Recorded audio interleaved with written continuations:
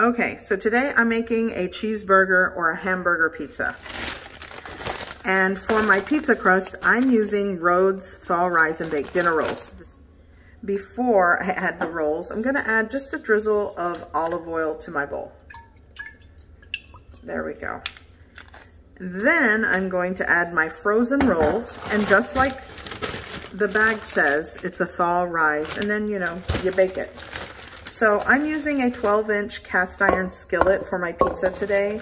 So I'm gonna go with, I'm gonna thaw 10 rolls. Yeah, did I do 10? 10 rolls. So I'm going to thaw and then proof it in my oven with the oven light on. It's just a warm, non-drafty spot for these to thaw and rise. So going into my oven, it's gonna take like 3 to 5 hours.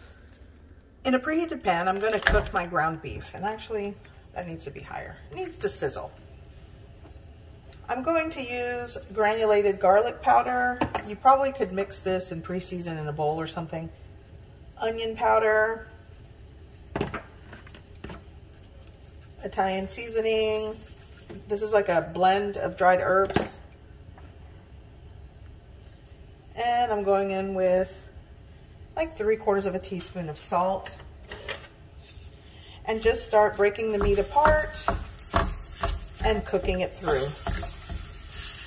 Once it's done, you can taste it and adjust the seasonings to your preference.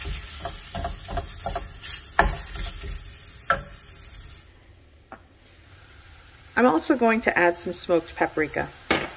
I want that smoky, like grilled flavor that you get with like a char-broiled burger. So that's why I'm adding it. You don't have to, but I like to add it.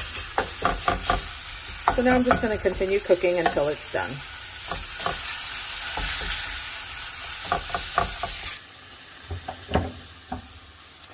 Okay.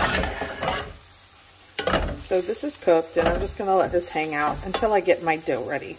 And I'm also going to start shredding my cheese and just leave that in the fridge ready for later use. Okay, so I'm pretty sure, oh yeah, this is done. So it's been a couple of hours for sure, 3 hours. Oh yeah, why did the top get like that? Anyways, so I'm not gonna mess with it too much, and I'm gonna place it into my cast iron skillet. So first I'm gonna prep the cast iron skillet. Okay, so in my cast iron skillet, I'm gonna add olive oil to the bottom. Here I have some yellow cornmeal, and I'm gonna sprinkle that at the bottom.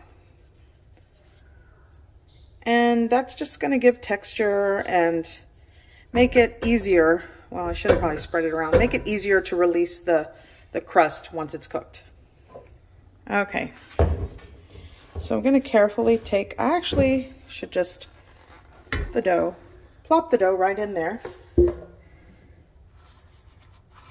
And I'm gonna spread it out. Just gonna spread it out. And I'm doing this one-handed, but if I had both my hands. So I'm just gonna spread this out and cover the bottom of my 12-inch cast iron skillet.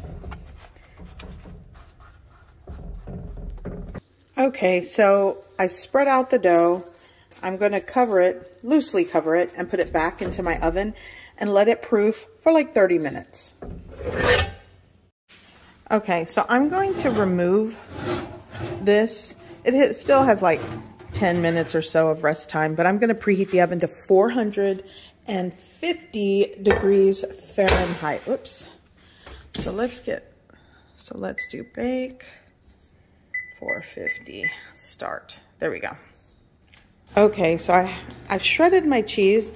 I'm using half low moisture mozzarella and half cheddar cheese. This is sharp or mild, I can't remember. Okay, and for the topping here, I'm gonna go with store-bought pizza sauce, my cooked ground beef. Okay, so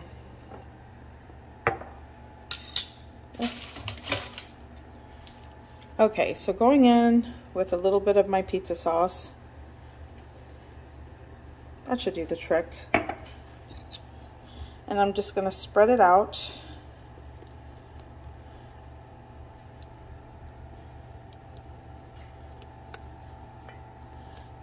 I love the way the dough smells. And I'm just taking it all the way to the edge. That's going to give you the crispy edges of a pan pizza. Oops, didn't mean to do that. Okay.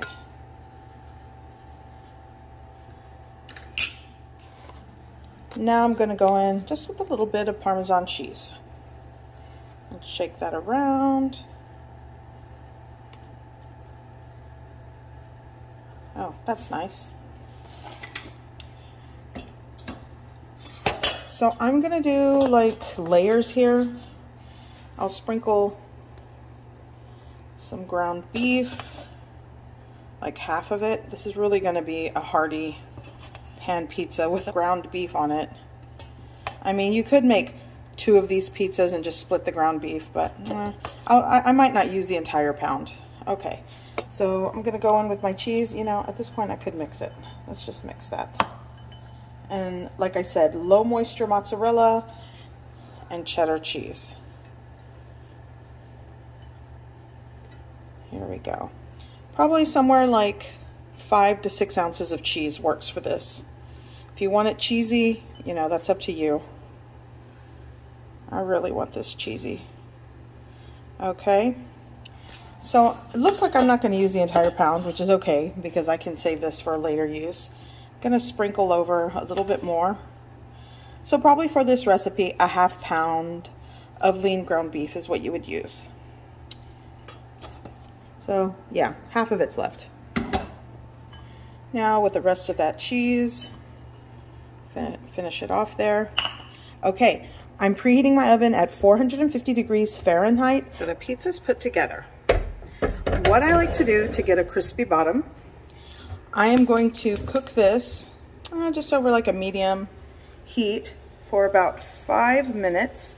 It really does work a lot better if I had like a wider burner or a range here, but I'll do the best I can on the largest burner. So about 5 minutes over medium heat. I'm just going to let it cook the bottom. At that point, my oven will be preheated and it's going into the oven. Okay, so this has been going somewhere between like 5 to 7 minutes works for this.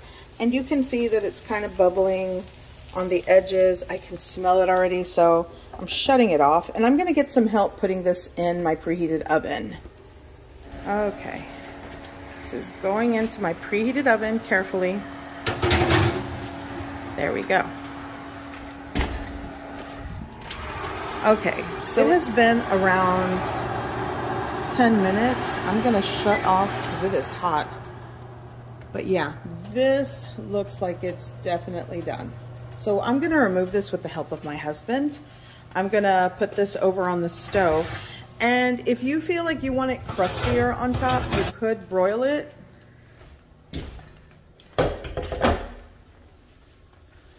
But look at that. 450 for about 10 to 12 minutes. I think that did the trick. So I'm going to let it set for a couple of minutes. And then I'm going to start loosening the edges to take it out. Or you could just cut it in the pan and serve it from here. That also works.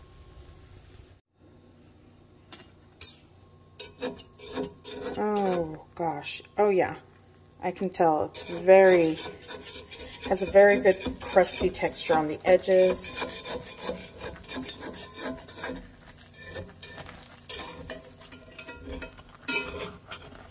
Yep, that's exactly what I wanted. With the help of the olive oil and the cornmeal at the bottom, it really helps to lift up the crust. Pre-cut the edges because that's the hardest part. I'm going to see if this works. I want to see if I can take out a slice from the pan. And as you can see, I pre-cut that edge, so I'm just kneading it. There we go. Oh yeah, that worked. So I'm going to take it across.